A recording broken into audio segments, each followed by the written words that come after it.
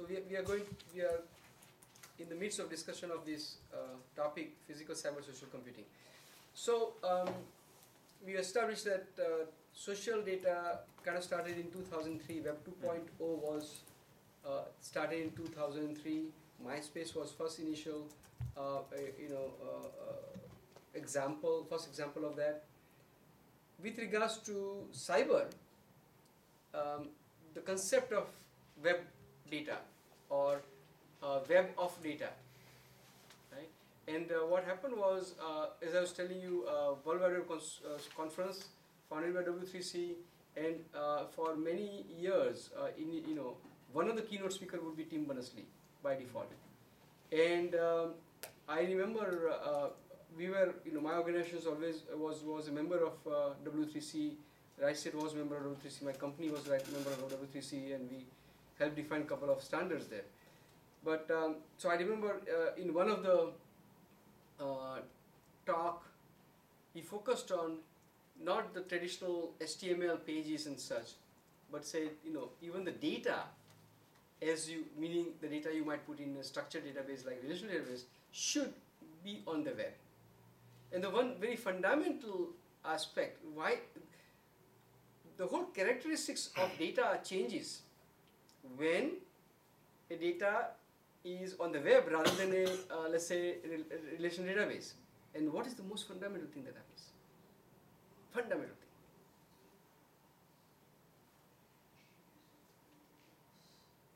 thing. Tim? What's accessible? Why? Why? Why? Because You're right. It's available to everyone on the web as opposed to a silo. That With what mechanism? With No. mechanism? HTTP? Yeah. No. Knowledge base? No. What is? How do you address LinkedIn. Oh, with URLs. URI, right? Yeah. See, there is a unique identifier. So here is your database in which there is data, and you have to connect to that database and issue a query. That's what you do, right? Versus here's the data on the web, and you have a unique URI, and you know what the system knows where the object is and give you back. And all the steps you have to go through to access the data on a database, think about it, vis-a-vis on the web, the latter is much easier, much more standardized. Getting a database from Oracle versus from MySQL versus from us, there's a difference. There are different commands, there are different steps, right? There are different access control strategies and so on and so forth. They're standardized, right?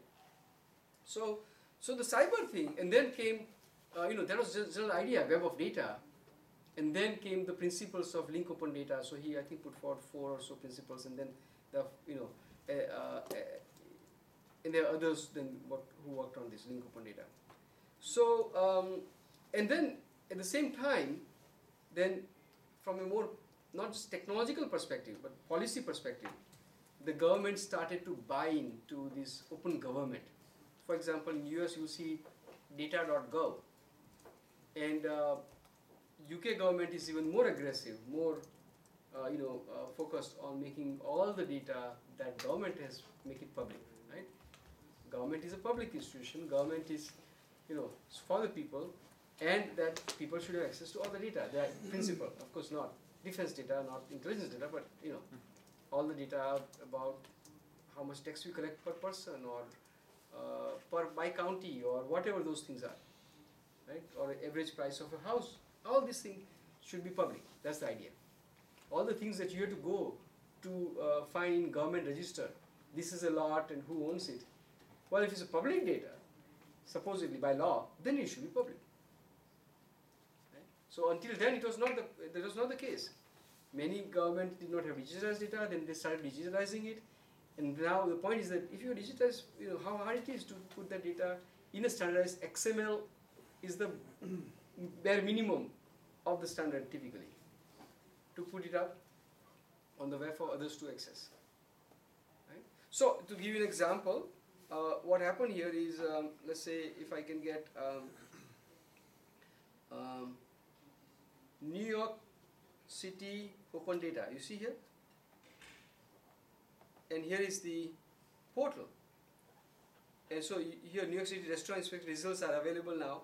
But basically, they have put up data on the web. And look at this here, land text lot output, right? And this is a description, and so on and so forth, right? And the data is accessible, right? And so on and so forth. And then it will say, in this case, well, so, people sometimes just put up CSV file as opposed to, use better standards. But nevertheless, data is put up on the web and is there for people to start using it. So my favorite example and value of that was that when Hurricane Sandy hit, I wanted to know whether this tweet can be is more trustworthy or not. Let's say the tweet says, this subway station is flooded. Now I want to have a better, I can't be 100% sure because it's a tweet and anybody can tweet. But if I can ascertain that the tweet is eyewitness tweet as opposed to somebody sitting in his apartment imagining and saying something, secondary, tertiary or imagined report, then I would have more belief that, more trust that this thing is right? So then what I would do is, if that tweet has, let's say, if it is eyewitness, typically it will be sent on from a mobile phone, and that is there is a chance that then location data is provided. So if location data is provided, and this New York City's open data tells me subway, one of the data sets tells me all the coordinates of all these entrances to the subway. And then I say heuristic. So, okay, if it is within 100 feet of entry of the survey or 200 feet or whatever, then I would believe more into that tweet than something that I can't decide, right? So this is just an example of many, many different ways that you can use this open government data. All right. And the third thing is physical. Now in the physical thing also, the Internet of Things, particularly physical data that is more accessible, openly available, meaning available on Internet. Here we are saying all these three data types are available. They are all available on Internet or web. And hence much more broadly available, and if possible available using some standards like LeakOpen data, right? Like sensor description standard, like something else. And so physical data, again, the Internet of Things is much more recent thing. The term came only 2, 3, 4 years ago. So and the growth, but the growth is phenomenal. So there is a slide somewhere, I don't know whether I had that slide here or not, where I show the growth of different types of data. Yeah, this kind of stuff. So this one is for Internet of Things, but on this you can put the data on the social data also. So there I believe that compared to, let's say, the data that is put on on traditional web pages, HTML pages and such, at some point on the web you had significant growth of data in HTML.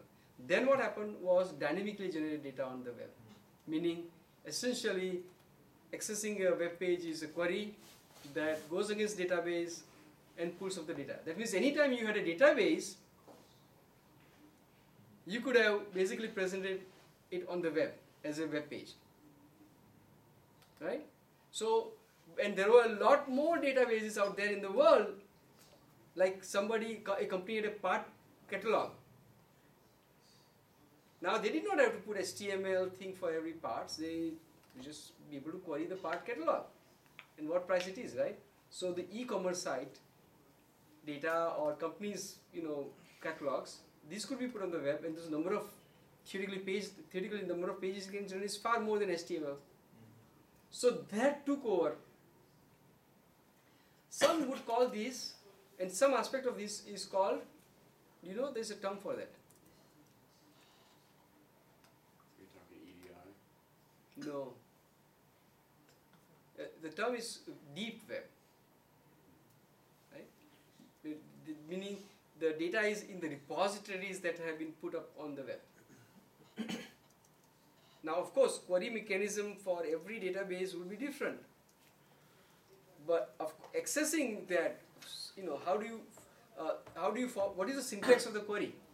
That site owner can decide. Of course, it is typically Q equal to, question mark, that kind of stuff, right? But then it has to be translated into something that goes against your database, right? So,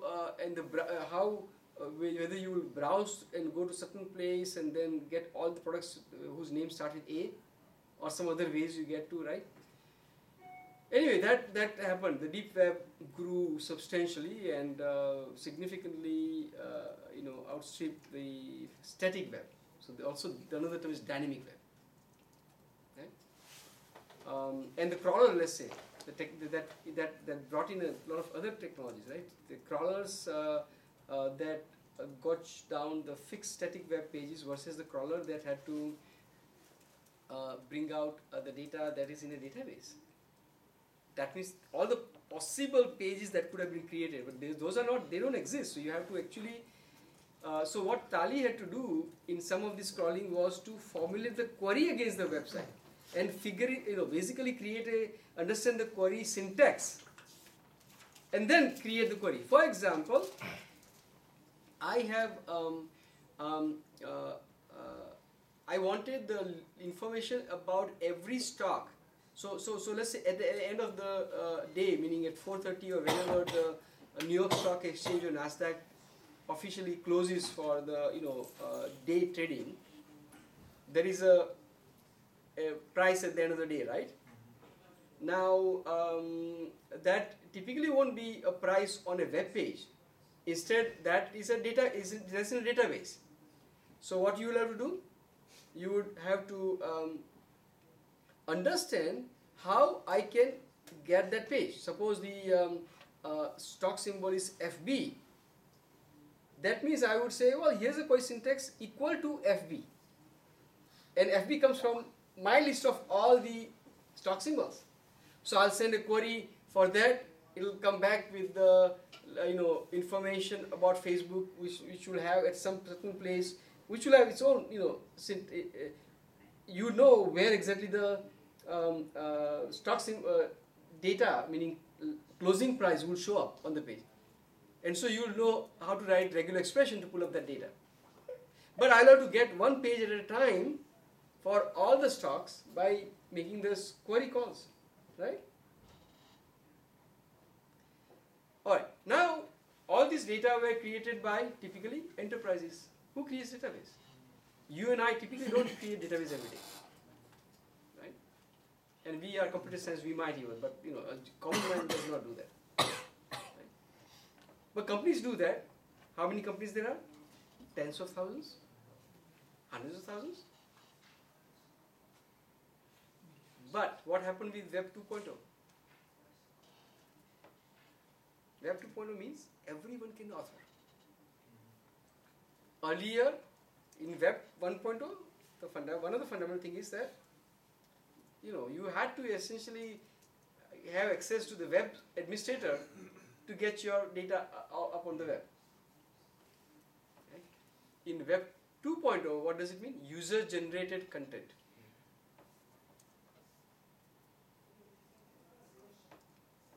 So what happened? All right. So let's ask question.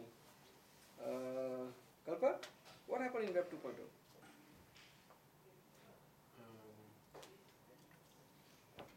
So people started putting on their ideas and then comments on the web.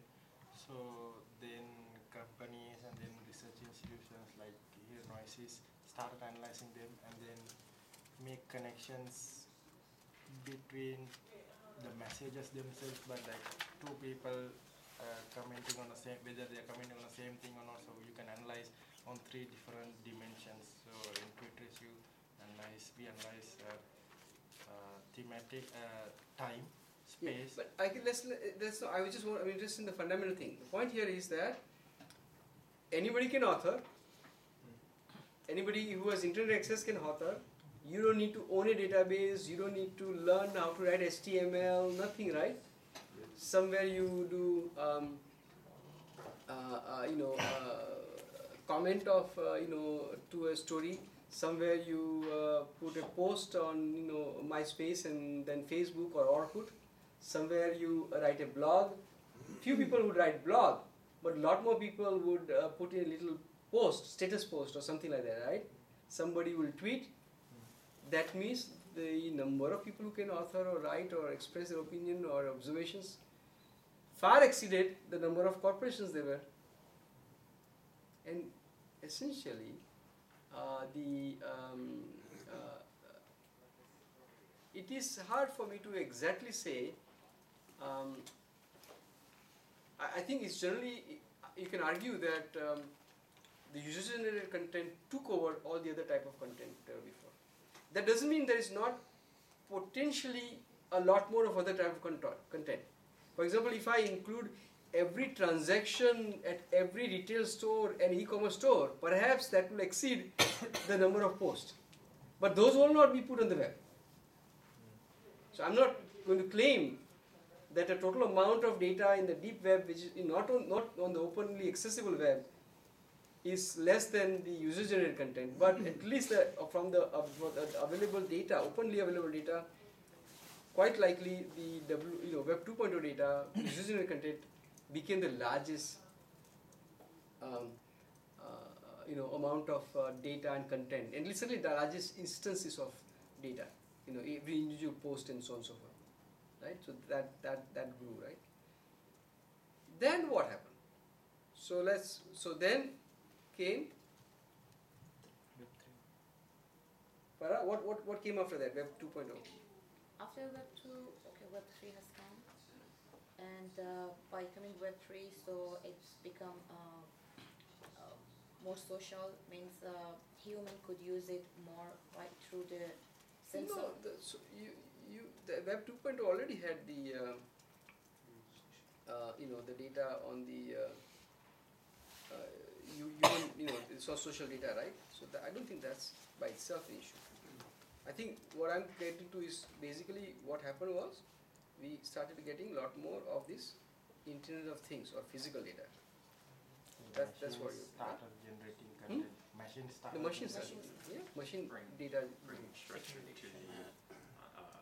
social data. Pardon? Bringing structure to the social data. That happened, but some people started working on structured data. Others, they chose to simply use information retrieval, and I don't know whether you call that structure or not. Well, you're eventually putting structure to it and refining the data to find meaning. Yeah, behind it. for that happened later on.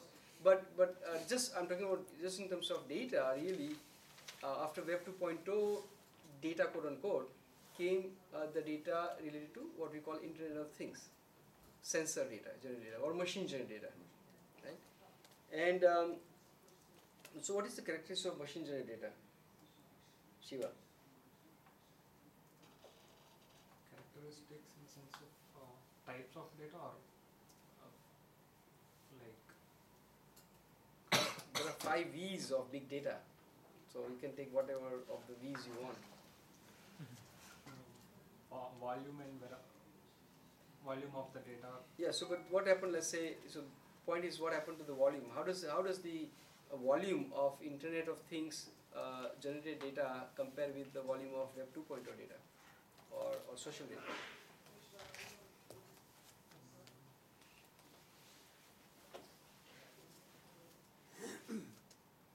Like it cannot be directly interpreted, right? I mean, That's not the issue. Let's just talk about. Let me simplify. yeah. Let's just talk about the volume. Yeah. How is what changed with regards to Internet of Things data as compared to social data or Web 2.0 data?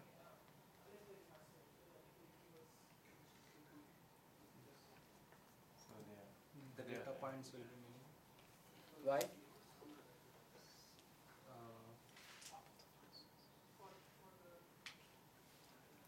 There are so many sensors deployed and they are continuously giving the data, but humans will send the data not frequently compared with sensors. Right? I mean, see, you know, an individual, I can do also a number of posts every day. Yeah, it's limited. But potentially I can have a lot more sensors. I can have sensors in my thermometer, room, environment system at home. Sensors are already there in my cars, and they can be on internet. Some of them are. I can have sensors in the refrigerator. On my behalf, there are sensors that give you the data of environment around it. You have sensors on your smartwatch, and Fitbit is a sensor. Your smartphone has a lot of sensors that you carry around, right? So a lot more, right? It's conceivable that for every one human there will be 10 or 20 sensors or more, possibly. Secondly, and so the number of sensors are estimated to be in 2015. How many sensors? 50 billion. 15 billion. Some numbers vary, but it is clearly that number, whatever number I have heard, is larger than the number of living humans. Right? So that much we know. The other important thing is, you're a very avid Facebook user, you will have 10 posts a day.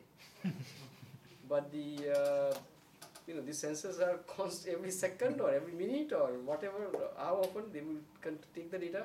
So amount of data that they create is huge, right? Volume is very high. Velocity, the speed at which they create data is very high, right? Variety is high. I still have the same language I use, but the machine, all the sensors have very different, quote unquote, language representation of the data. So that is there. Right? So the amount of data being generated now for that part of the world has outstripped all other type of data.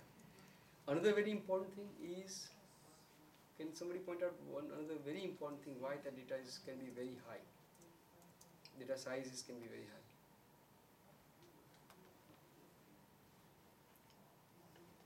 Jeremy, any thought? Why is there a lot of data? Why the amount of data? Why the volume of the data? Why the size of the data that coming from the Internet of Things or sensors can be very high? Yeah, it's redundant mostly. No, there's another important reason. Irrelevant. Some of the data are irrelevant. No, modality. That some of the data could be images. They could be video. Varieties of data. So Yeah. the amount of data that they create is very high. Now, of course, there is a question. I think there's some amazing statistics of amount of video minutes being uploaded every minute, right? Now, there are two things involved here. Yes, there are sensors involved, but there's human involved also. Most of the video that is uploaded is taken by human, but then there is also video that is automatically taken and human is not involved. Yeah, traffic cameras. Right. So in any case, the amount of data, there are a number of reasons why amount of data and these things have changed, and it's different for each of the different kinds of. It's changed a different generation for different generation of web, 1.0, 2.0, 3.0, change with the different way of creating the data. Human creates it, machine creates it, what kind of machine creation, and so. So these are now what has happened is, so the thesis is fundamental thing here is that we are in this still relatively early part of the century, 20th century, and we have this almost always all the three types of data available to us, increasingly. So one of the characteristics that I saw, the reason why I wanted to make this a theme, the reason why I wanted to coin this term, is physical, cyber, social. And there's another term that others have also used, cyber, physical, social, because there's been a term called cyber physical that has been used before I ever used this term. It's just that was not tied with the social to my knowledge as much. Now,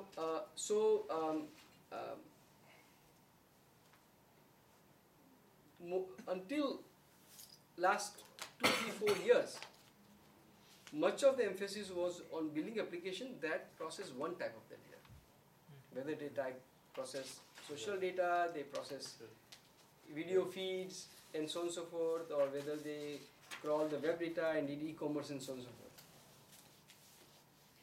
But increasingly, for many situations or events out there, we have all the three type of data.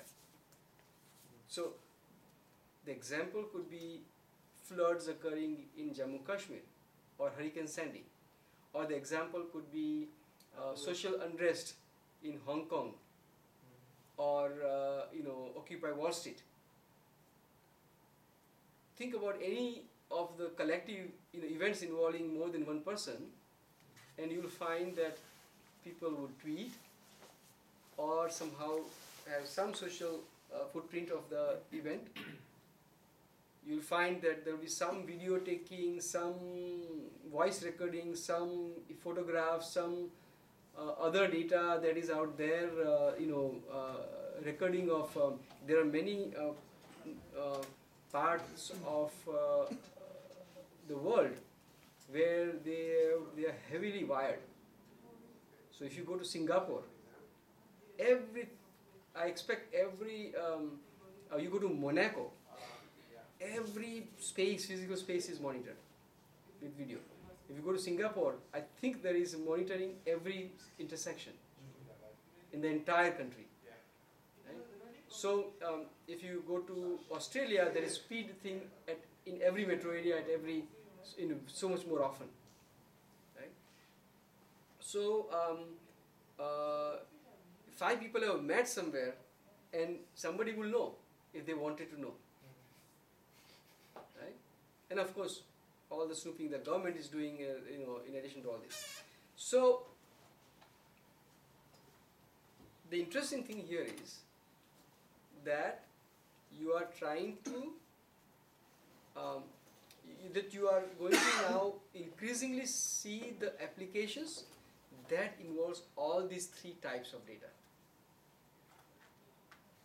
That is changing, or that is the reason that I started talking about is that my view is that is what is going to happen a lot more, and so I wanted to give it a term, that is this cyber physical social computing, which enables applications that simultaneously use all this type of data.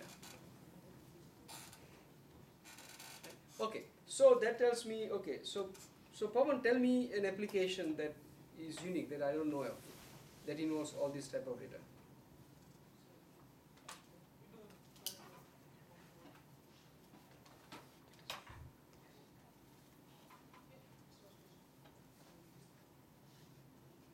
Mohit? Can you ask your question? Tell me an application involving physical, cyber and social types of data that I have not heard of. Because if you've seen this one here, I talked about one application here, right? At least one application. Right?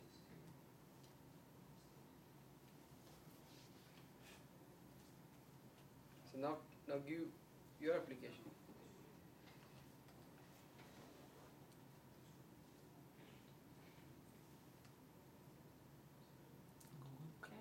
Google Car. That are using this type of data. I read in your slides, so like Parkinson's disease, how to analyze it. Yeah, but I want you to come with your example, not the one I have given. Google Car. I mean, automatic car. Okay, so what is social data there? The social data, I mean, sometimes it was not implemented, I think.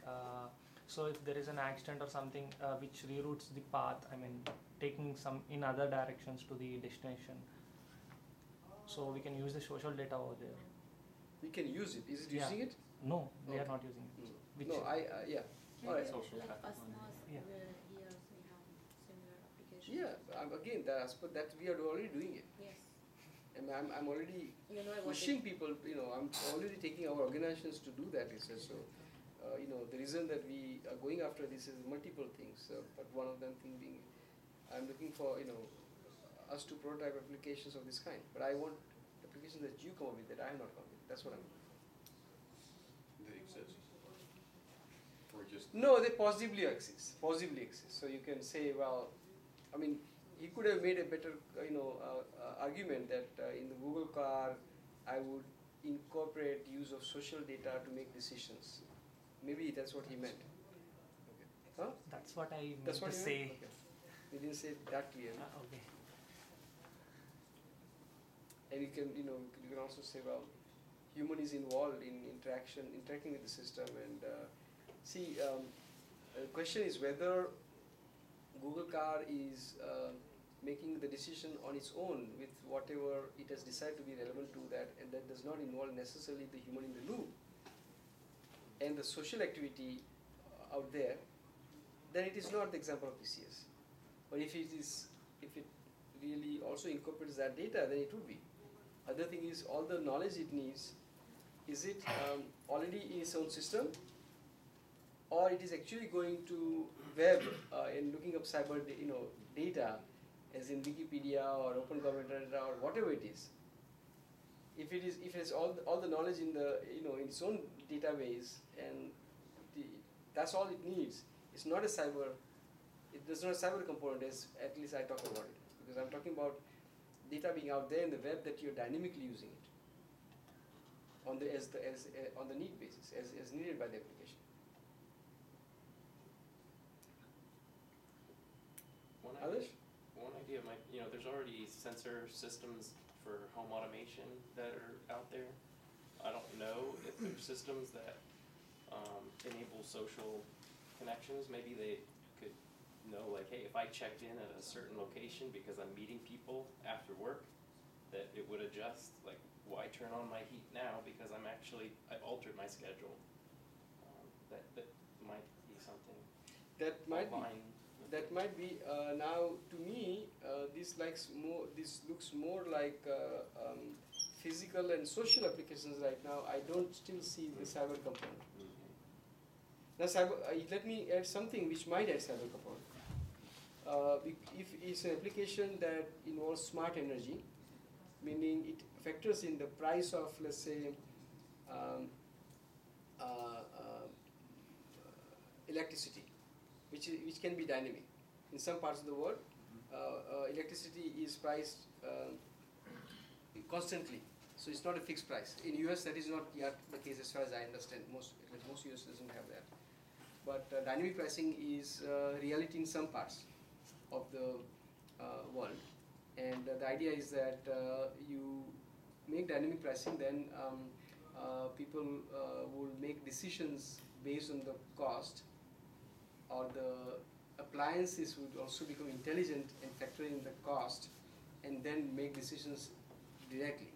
For example, maybe that you understand how well is your insulation, and that you don't need right now the room to be cool, but you need it to cool 1 hour from now, and the price right now is below average.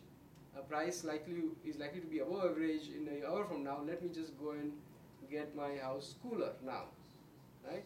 So in that case, you would be looking at the data on cyber, because you have to go to the electricity company or the exchanges, energy exchanges, to get the price, even the forecast of the price by third party.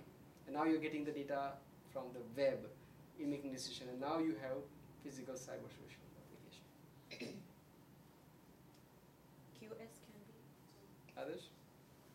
Something related to the healthcare domain. You give me an example. Suppose a person has chronic heart disease or something like that, and there are sensors to monitor the heart rate and pulse, whatever data is required to be monitored. And one specific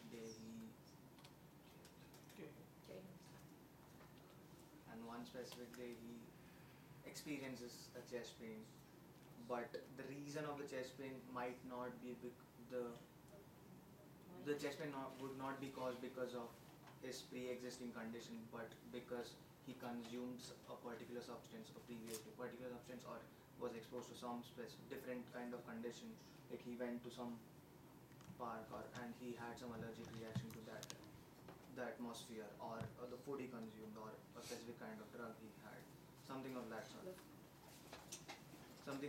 he consumed, and that is the cause of this condition. And the general inferencing would be, since he's a chronic heart patient, he's experiencing the chest pain. And if he tweets that, yeah, I have been at so and so location, and we can infer from the location that this location has a high amount of humidity or some exposure to sunlight or whatever. He consumes so and so food, and this food, since he's that kind of a patient, he's that might have an allergic reaction to him, and that is the cause of chest pain and not his chronic heart disease. So we are combining social data, we have sensor data, and probably inferencing using cyber. A bit tenuous. So here is the use of K-health for heart applications, but we don't have the social component as much in this particular application. I think, yeah. So you need to think more concretely about it, because this was a bit, a lot of imagination was necessary for this to make sense, and it was not as well grounded as I think you can. Tanvi, you want to give an example? Yeah, I was thinking for, again, this is a little, it could be personal, but I've, as a research assistant, I've walked home late at night. But as a personal surveillance kind of thing, you can use social media like Twitter, so your friends can track where you are or something. You don't want to, there are a lot of apps where you can directly call 911. Yeah. But you don't want to do that because, Yeah. unless it's definitely urgent. So you can use that social component. And if that area already has surveillance, you can use that information. And maybe even the sensor from your mobile phone. Yeah. So then there you can have components of physical. What cyber. social component would there be? Something like a Twitter that, okay, I'm fine now, I'm here, I'm okay right now. So you'll continue to There is WeChat. I mean, I've done that. I've called people on the phone and said, okay, I'm here right now, I'll see you in 10 minutes. So.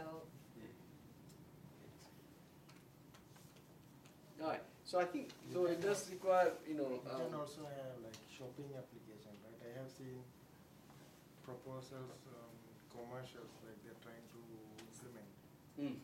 So social component is like you want to buy something, so it will search whether your friends have bought the same thing on the shop when you enter the shop.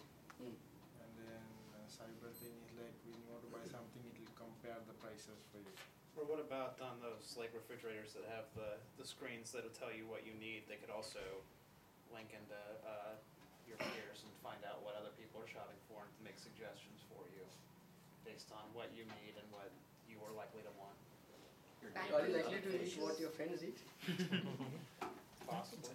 Probably, yeah. I'm hardcore with my friends. Huh? They don't like pizza, I can't be friends. But Similar ingredients. Be careful. Okay. Yeah. So I think there's interesting challenges, particularly social and cultural and behavioral and things of that nature. Okay, it's not that easy, but hopefully you've seen enough example. Now you go to the area of smart city, you'll find a lot more applications there, right? So to give you an example. Doctors online. Huh? Doc to doc, doctor online. So we are part of this project called City Pulse. And here we have, and this focuses on Internet of People and Internet of Things. So it's physical and cyber social, but also has background knowledge. And there are a large number of scenarios that are they put up on the web. So these are all the example scenarios, right? And and then you can pick any one of them, and you can public parking space availability prediction. And some of them, not all, but some of them are only two modality, others require all the three types of data. Right? So that is that. Alright, now let's go to something that is more not that trivial. Who understood this part?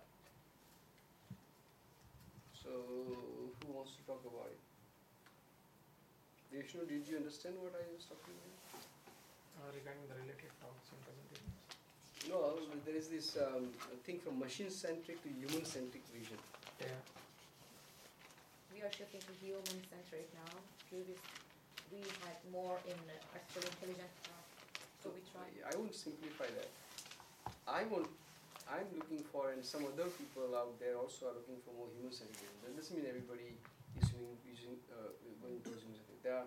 In fact, there are quite a few blogs, about robots will be our overlords, and that robots will replace there are visions where robots will do everything humans do, and people are working towards building very, very, very smart robots that basically replace humans for majority of its routine activities, and they want to go even beyond that. So that is a vision that is more machine-centric. They would say they are thinking about how to make machines more powerful. Right? And my argument has been, and I talked to another, so if you go to the vision page, you might have seen another term. What is that term?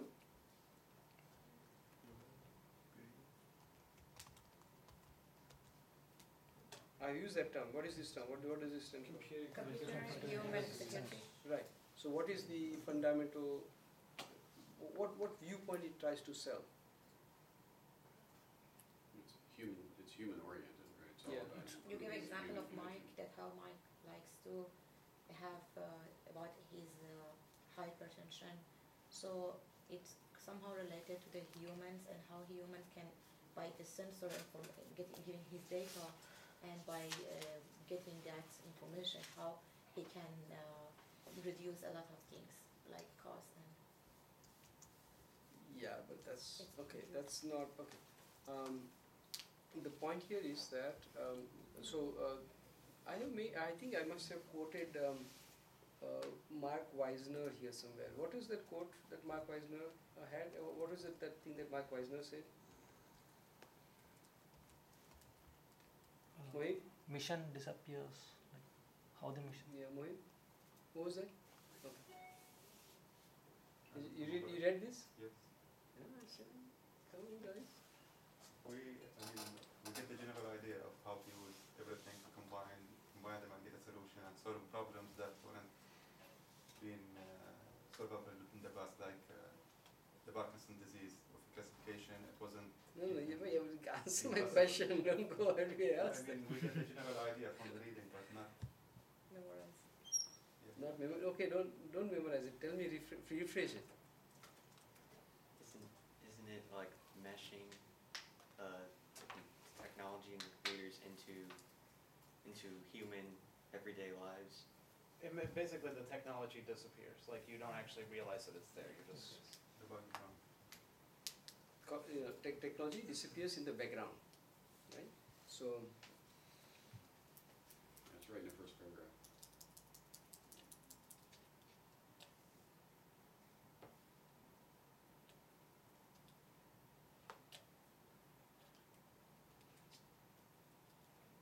There it is. so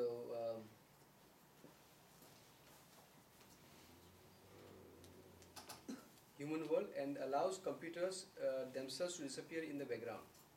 Actually, the person the wrong quoting here, but basically, computers disappear in the program. It should be like walking in the park. But the point is that so there is another term called the term is ambient intelligence. So the idea is that, and what intrigues me more, what I would advocate for is that why should human worry about the machines? The question should not be, what machines know about me. We want machines to, what I should know about machines. I want machines to, know what I want and serve my needs. Right? The human should be at the center. Serving human is the center, not making machines. Others are interested in, and I don't say that that is wrong cause either. So others that are interested in making machines smart. So computing for human experiences also requires very, lot more technological evolutions, lot more innovations. Just as making robots smarter, right? humans should be the masters, not the slave, and hence, and machines should be slaves. And hence, that's the vision that is driven primarily by human in the driving seat, human in the, and computers needs to do whatever is necessary to serve human needs in the context. And in fact, what I would like to argue is that I don't want to make my experience synthetic. My experience, I don't want to live in cyber world. I want to live in natural world. The joy of, I would argue that there is a bigger joy in being part of the natural world that has been designed for us, and that that has existed for us. Whether you, I'm not going to argue that God is created or not. I don't care. But the experience that we have in the real world is far more interesting than the experience in the silicon world. Or at least there are some people like me who would prefer that I retain my joy of living in the real world and see the touch of a leaf and smell of a flower, as opposed to anything that is created to me synthetically in a 3D cave. Right? So, in the ambient intelligence, you have kind of one relation of, there is a bunch of sensors all around you. So the sensors know what you are doing. And then people are working towards all these things that they make this thing you can wear, and then there is electrodes, and they kind of try to see what part of your brain is firing up, and then they can say probably you are trying to do this thing, right? But eventually they are working towards having the machines figure out what human is thinking, or what human. In fact, there are already tools where people wear this thing, and the machine speaks the thoughts that human has in the mind, that what human is trying to say. People who have lost the voice, there are machines, hardware and software, that converts the thought process, the language formulation in your brain and verbalizes for you, right? That those things are there. Today, those things are contraceptions, contraptions rather, that gives you, you have to put this specialized thing on there, and you can only walk in this room, and that's it. The world is going towards situation where these sensors will be, because of sensors, there will be so many sensors of so many different types, that lot more can be understood by the system as to what human wants or needs or desires. So then, if my desire is to, improve my driving experience, or take a better route to the home, or to avoid a clogged up road, or to go 1 hour early if I could avoid a very heavy downpour, I want the machines to help do those things without my overtly going to the machine and telling machine what I want and how I want, and program it for it to do something for me. Then then there's no charm. If I have to program a computer to do something very specific to me, then that's not, then again I'm making my life fairly synthetic. Right? So the idea here is that you would want to go towards a vision where the cyber physical, socio-technical, and cyber social. See, I covered all the three: physical, cyber, social there, to support computing for human experience.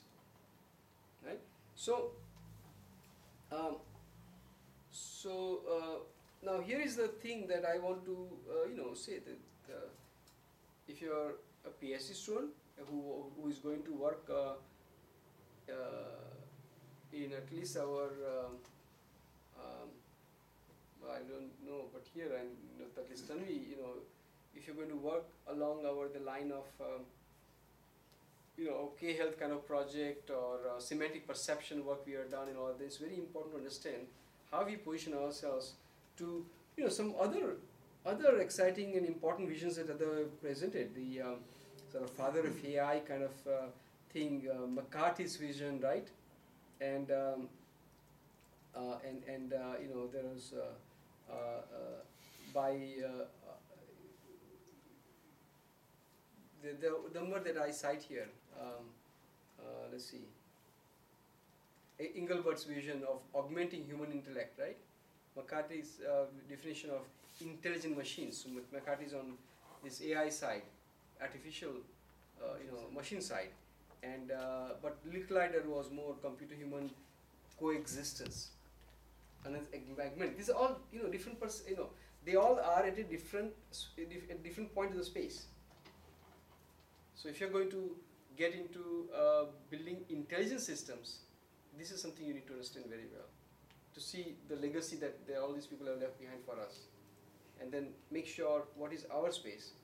And I put my bet on the right-hand side of the space. Of course, this building, I can't build this in 1 year or something, so it's a progress that we are working towards, something that, is an objective they're working towards, goal we are working towards. And one first concrete step in that context is the work on semantic perception. Okay. Just today, I think I sent somebody papers to read on semantic perception. All right. So if you really want to understand what is said, you do need to understand this space. And at the least, what I expect people who really want to learn these things is to open a Wikipedia page of Engelbert and see what he has said, and at least look at a paragraph that talks about this thing. There are pages on Wikipedia on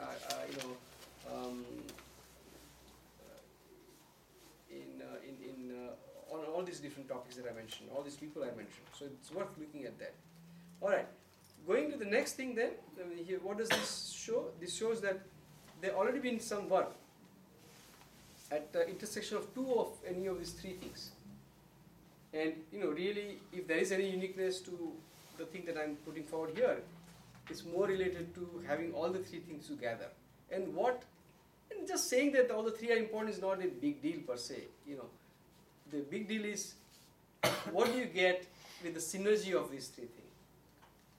And what are the illustrative application? If you want others to follow you, you want others to think along the way and help you realize a vision, then you really have to put forward what can you achieve with this. Right? So why? Why do you need all these three things? And then what challenges there are that need to be overcome? And what unique things you can do that you can't, and why it is so good for us, right? So all these things you have to answer, but there are some examples of the systems that are primarily, doing these two things at a time. There wasn't much at the time I wrote about this thing. There wasn't much that existed, and so I gave example of some of these things here.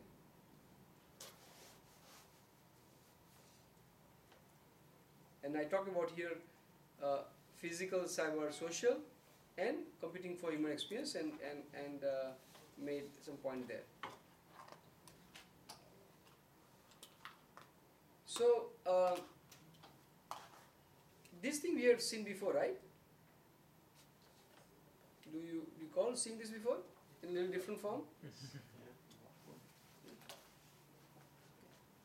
Now, there is one concept that this talks about. So let's see, who wants to describe the concepts of horizontal operators and vertical operators? This is one, it is my personal view, one concrete contribution of this paper is that. It may not have been very clear to everybody, and I have not seen any significant follow through by anybody else, so maybe I have not been that successful. But in my view, this is a very core.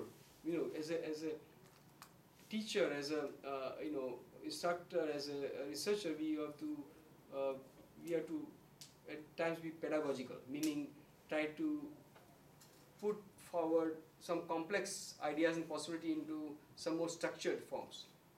Right? That's what we try to do. That's what book is supposed to do. Right? So I think this is the most important pedagogical contribution of this paper. So what is this? Well, the horizontal operators allow you to integrate data from different sensors or different sources, and that lets you create some more meaning. Then the vertical operators move that meaning up to more abstract concepts, right? So you can, that's where you get the knowledge and the wisdom what to do with the data that you get from the sensors. Precisely. So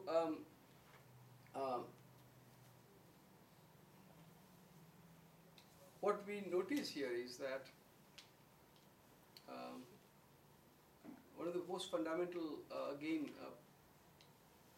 challenge that we face for when you look at this computer and machine continuum is, right, it's much easier to make machines very smart with regards to consuming one type of data.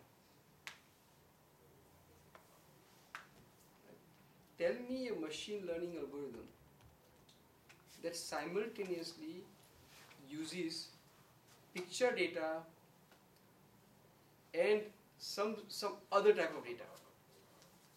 I can certainly think about machine learning algorithm that uses text and let's say images. The famous work by Google on cat. The algorithm came up with it was able to automatically recognize cat. Right. So this is the example of so-called deep learning. But just imagine how your brain works, right? Just as we speak, as we are seated. You are consuming audio data, speech, and you're processing that. You're consuming video data. You're looking at my expressions. You're looking at all the pictures there, images. Our brain is so adept at seamlessly processing all these different modalities simultaneously.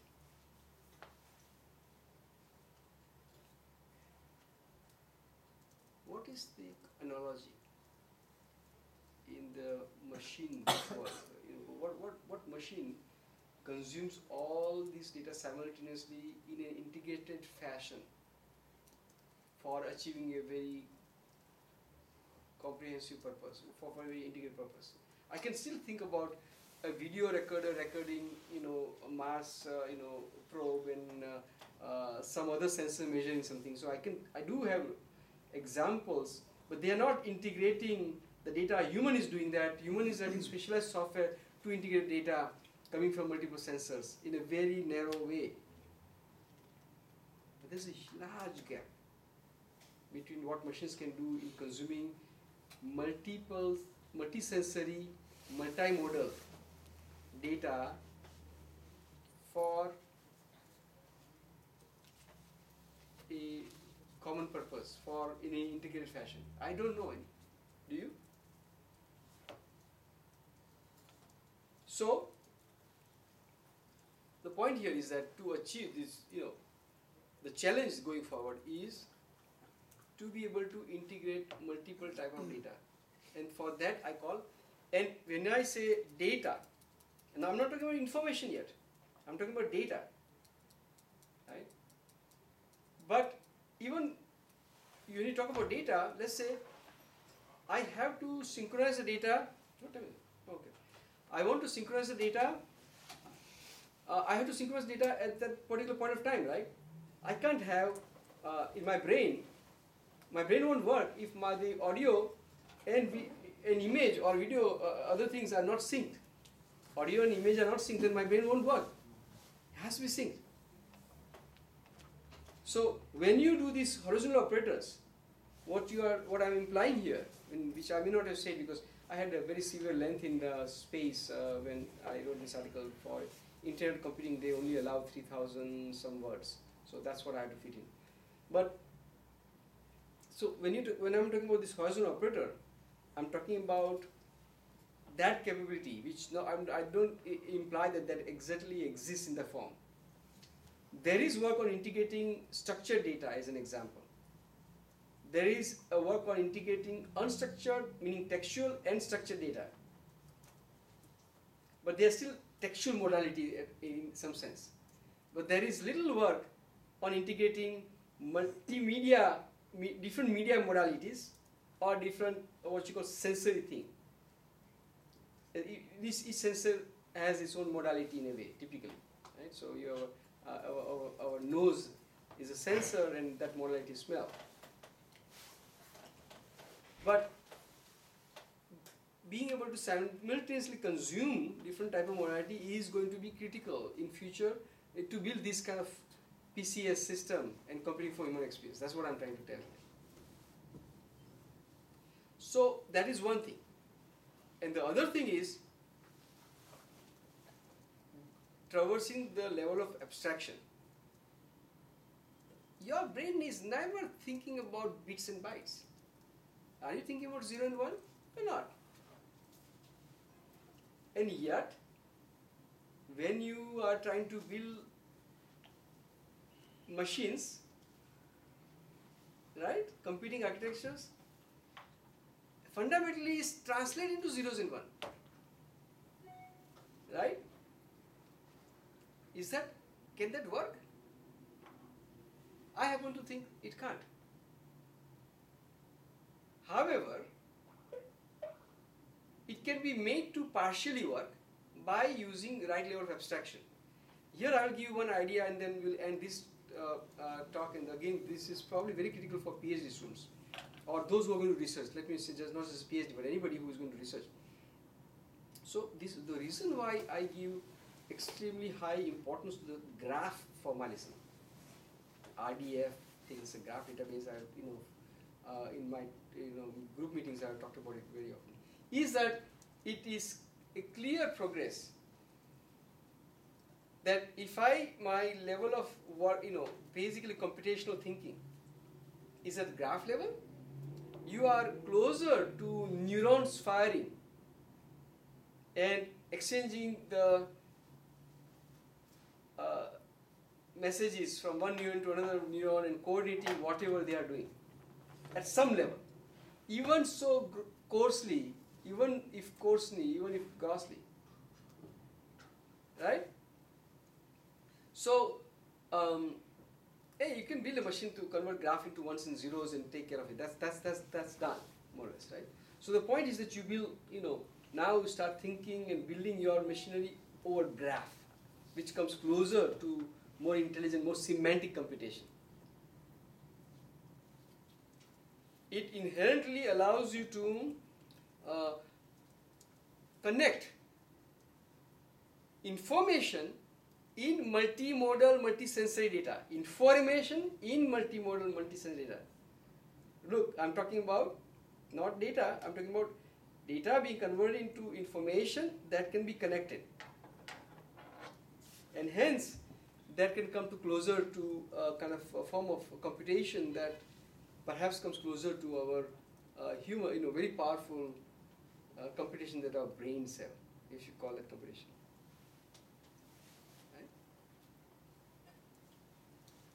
All right, so I will continue this. Looks like there's a lot more to go, but I want a little deeper thinking, guys. I don't want superficial reading. Only one answer I was impressed with the whole day was Steve's answer on the horizontal and vertical. All the rest were okay. We need to go. We need to have more depth.